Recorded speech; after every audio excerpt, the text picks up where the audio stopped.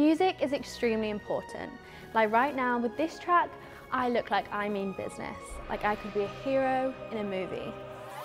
Music is extremely important. Like right now with this track, I look like I mean business. And with that song, maybe I'm not up to good after all. With the right music, you're able to show the intentions of a character, add humor, and even make people cry. You know, if that's your thing. Music can also be done really badly. This track is just distracting. Oh shit, sorry. And this track is just plain bad. Ugh. Today we're going to show you how to use music to shape the mood of your video into a movie level production. Let's go.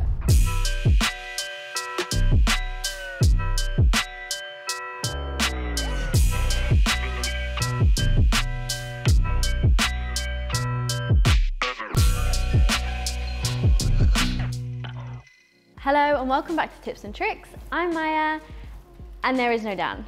Dan is, he's busy, apparently. So you're just gonna have to deal with me, but to be honest, it'd probably be better that way because I actually read the scripts, apparently.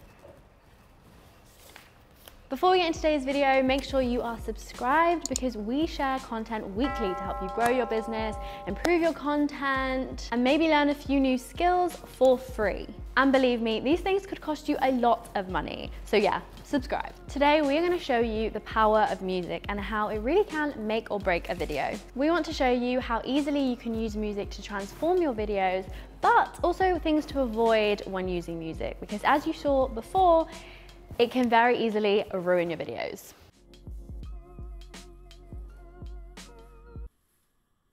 First, a little theory. So you would think happy scene equals happy music. Simple, right? Well, not always, especially in film. Sometimes if you want to evoke an emotion in an audience, often playing a contrasting song can be just as or arguably more emotional than playing a sad song over a sad scene. If you want to watch this done really, really well, watch any Pixar movie. I mean, we've all cried watching Up, let's be honest.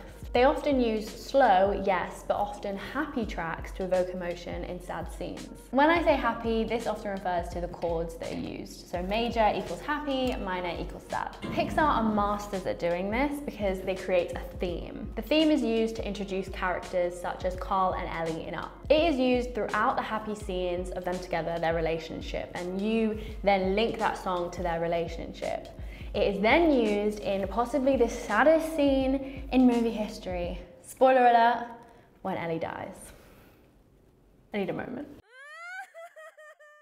To add to this, the solo piano track is then used again when Carl gives Russell the Ellie badge, which makes us cry again. Without even noticing, because it's so subliminal, it's just music in the background, we are taken back to how Carl felt when he lost Ellie and how he wouldn't let Russell in, but ultimately creates a bond with him that helps heal his heart. Making the scene a million times more emotional. I'm not crying, you are. You are. Adam is. Sadly, I cannot claim these ideas as my own. I mean, I know you all thought I was really smart then. There's a brilliant video by Sideways here on YouTube that goes through all of this. We will leave it linked down below in the description box, so do check it out if you're a nerd like me and likes watching stuff like that in your free time, like me. This mismatch technique can also be used in other scenes such as fight scenes. Using happy, energetic, or iconic songs can help make the scene iconic itself or seem a little bit crazy. So this technique is good to keep in mind for longer form videos, documentaries, films, stuff like that. But your average YouTube video where this might not necessarily work, there are some simple rules to keep in mind. What mood are you trying to convey? How do you want people to feel when they watch your video? Let's say you have a load of travel footage and you want to create a short little social media video to remember your time.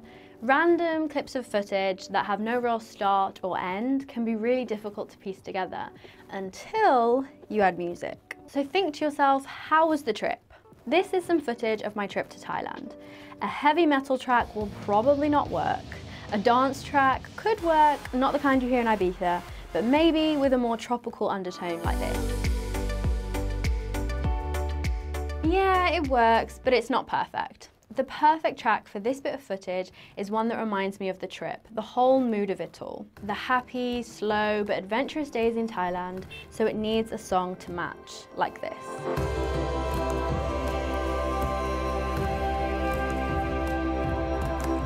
You shall not pass. This is Sparta! Oh right, I gotta put my hands here. My hands are in a really compromising place right now. Music is a powerful tool to tap into nostalgia, which is often likely to prompt happy memories, which is then linked to your business, and can even lead to generating more revenue and visibility. Older audiences will enjoy the stroll down memory lane, and younger audiences will enjoy the memories that they have of it too, if they do have the memories of it, you know, depending how young they are. Music can also help set the scene location-wise, tapping into people's travel memories. Starting off a travel vlog to Morocco with some traditional Moroccan music gives the audience a fully immersive experience of where your video is taking them, while bringing a few memories back. Ask yourself, will lyrics work? Doesn't want to be in the video, doesn't want to not be in the video. Oh yeah, now you do, don't you? Star of the show now, I can't handle it, can you? Ask yourself, will lyrics work? That's why I'm sat here pretending I am about to start a music video. Do you get that vibe? Because that's the vibe I'm trying to give off. Music should enhance and not distract. So in the majority of our videos, we don't use music with lyrics because we are talking, so it would be distracting. Even songs that have the oohs or the ooh yes, we don't use them, we just avoid them. But in some videos, it can be used instead of a script. Say you have a love scene, two lovers looking across the room at each other longingly. The lyrics of the song can help explain their story. It can tell viewers the journey the lovers have been on and how much they love each other. Remember, sometimes no music creates just as much impact. Nah, I refuse to do it in here. I'm running out of places to film. I know we've been going on about the importance of music, so hear me out. In some scenes, it's actually better to use no music or cut the music and return to it. We use this in most of our videos to add humor. You've probably seen it or noticed it. Maybe you haven't noticed it because it's really subliminal, but it really does add a cue of where the joke is. This scene is not funny without music and pretty boring. You might even miss the part where you're meant to laugh. This isn't a Friends episode, so there's no audience laugh as the cue. Add some music and it's already more engaging. Cut it to where the funny bit is meant to be, and there you are slapping the viewer in the face with the funny section. They cannot miss it. Larry, what the hell are you doing? Larry! Because let's face it, unless the viewers know you, they probably aren't going to find your funny little quirks funny, unless you slap them in the face with it.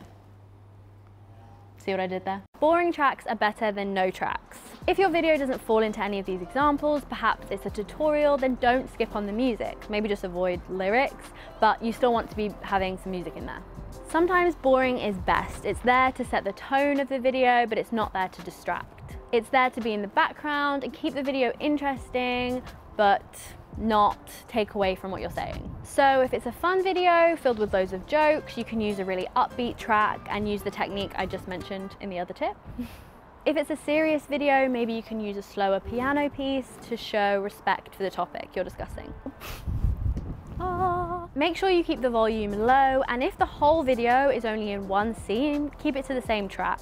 This way it can be kept in the background. If you change the music midway through and the scene hasn't changed, it can be distracting and the viewers can actually then notice it, and then they will notice it throughout the whole video and it will become distracting, so just avoid that. Unless it's a vlog, then you can use different tracks to match different scenes. So like in this video, I've changed scene about 500 times. Different songs would work to fit the mood of each scene. Dan, where are you? He's over there. Viddyoze tips.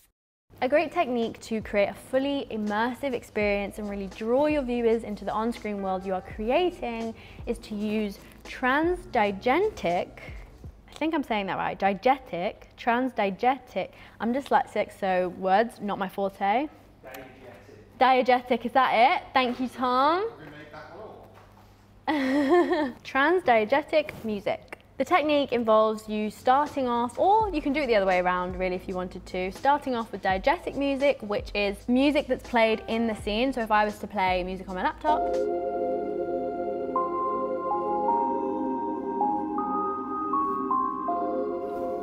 and then switching to non-diegetic music, which is the tracks that you add to the same track in post-production. So it's now over this scene, no longer coming directly from my laptop, and it takes the viewer through that journey. So say you had a scene of someone driving and the song started off on the radio, they're driving along, and then suddenly the song is being played over the actual track. It's a fully immersive experience.